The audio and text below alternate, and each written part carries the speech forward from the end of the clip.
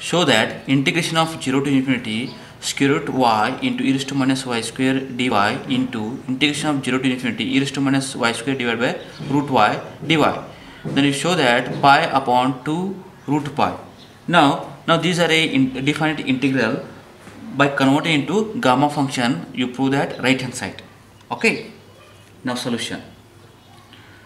Now the standard function is definition gamma n is equal to 2 into integration of 0 to infinity e to the power minus x square and x is to 2n minus 1 with respect to x. Now you call this is equation number 1. Okay. Now this first integral, this called I1 and this one is called I2. Okay. Now I1 is equal to, take first part, integration of 0 to infinity root y into e raised to minus y square dy. Now this one you convert it into this standard form. Okay. Now this is equal to integration of 0 to infinity. Okay. Now e raised to minus y square and this is a y raised to 1 by 2 with respect to y. Now call this is equation number 2. Now take second integral part called I2, integration of 0 to infinity e raised to minus y square divided by root y with respect to y is equal to, again this integral part convert into this standard form. Okay. Integration of 0 to infinity e raised to minus y square 1 upon root y means 1 upon y raised to 1 by 2, shift in numerator y raised to minus 1 by 2 with respect to y. Now this is equation number 3. Okay. Now equation number 1 becomes now only you take integral part, integration of 0 to infinity e raised to minus x square into x raised to 2n minus 1 dx. This is equation number 4. Okay, and this is equal to only integral part and 2 is a cross multiply, means gamma n divided by 2. Gamma n by 2 divided by 2 means 1 by 2 into gamma n. Okay. Now comparing 2 and 4.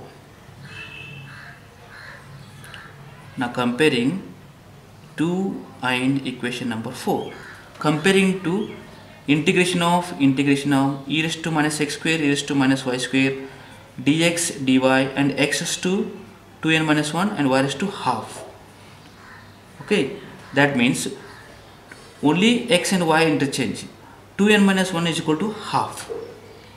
2n minus 1 equal to half. Okay.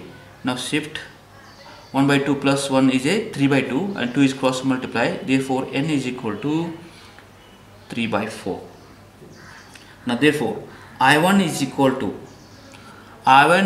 to this part, integral part is a n is equal to 3 by 2, means this integral part is a gamma n by 2, means 1 by 2 into gamma n means what? 3 by 4.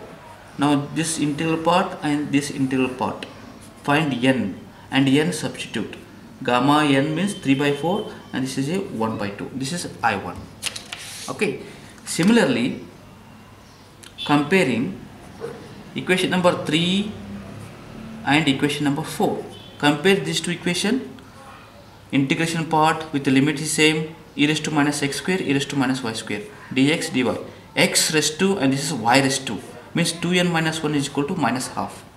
Now comparing these two, now 2n minus 1 is equal to minus half. Okay, minus 1 shift this side, plus 1, minus half plus 1 is a plus 1 by 2 and 2 is cross multiply. Therefore n is equal to 1 by 4. Now this n value substitute here, means this integral part is equal to 1 by 2 into gamma n. N means 1 by 4. Now I2 is equal to n 1 by 2 into gamma n. Comparing these two equations, n is a 1 by 4, gamma 1 by 4. Now therefore I1 into I2 is equal to, I1 is and I2 is 1 by 2 into 1 by 2 is a 1 by 4, gamma 3 by 4 into gamma 1 by 4. Okay, but gamma 3 by 4 and gamma 1 by 4 is equal to pi into root pi. Now I1 into I2 is equal to 1 by 4 into this part is a pi into root 2, and this is equal to 2 4 means 2 1 root 2 is a pi upon 4 means 2 root cancel 2 into root 2, and this is a required solution.